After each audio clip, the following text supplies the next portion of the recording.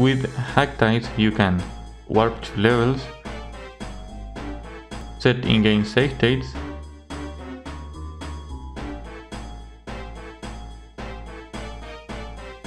and use timers and timer checkpoints, which makes this tool very useful for practicing both Kaizo completions and speedruns.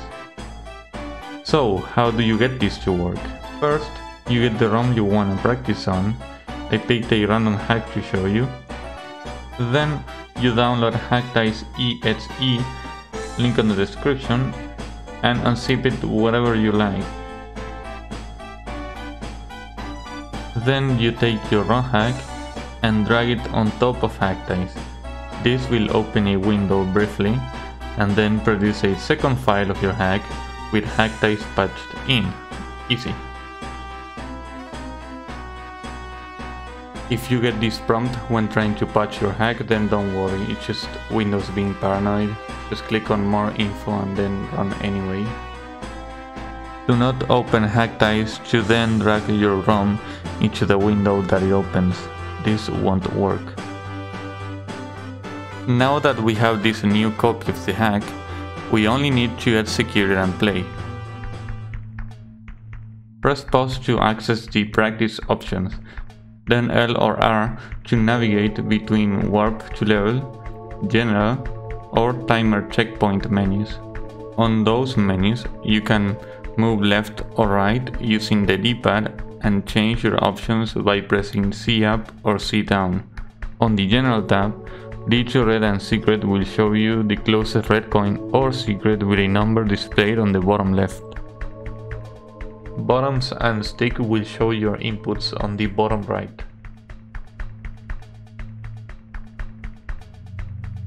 L action, LR action, all for C bottoms action, and D-pad down action will let you set them to level reset, start reset, act select, levitate, and loading a save state.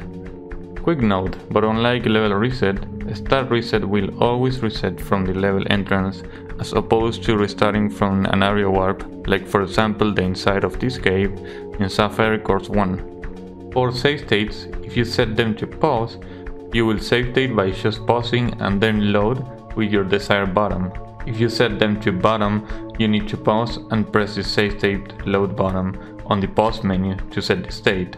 So for example, I picked D-pad down to load a state, so to set the save state I need to pause and press the D-pad down during the pause.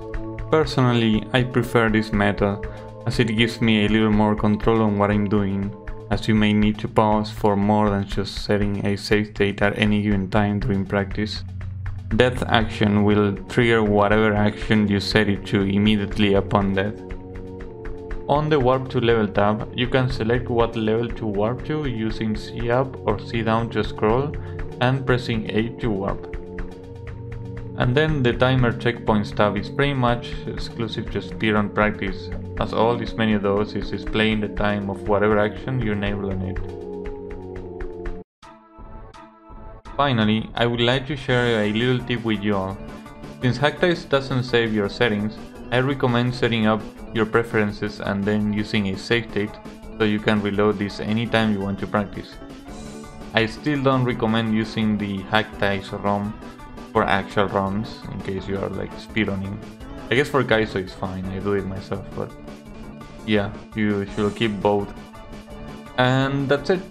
Enjoy using Hacktice to practice your future star range 5.5 40-star speedruns.